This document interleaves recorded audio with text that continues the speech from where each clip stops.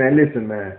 I want to say I feel sorry for some of the mothers and daughters for the simple fact, like I believe a lot of mothers and daughters right now are fucking the same men because it's like now it's like no morals. A lot of y'all don't have no morals.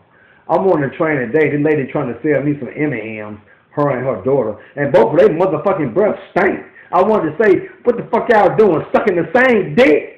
This don't make no motherfucking sense. How you trying to sell a nigga M&Ms and your breath smell like shit in them? You can't do no shit like that. Y'all sucking the same dick, then leave out the house, don't rinse your mouth out, and that. Y'all some nasty bitches.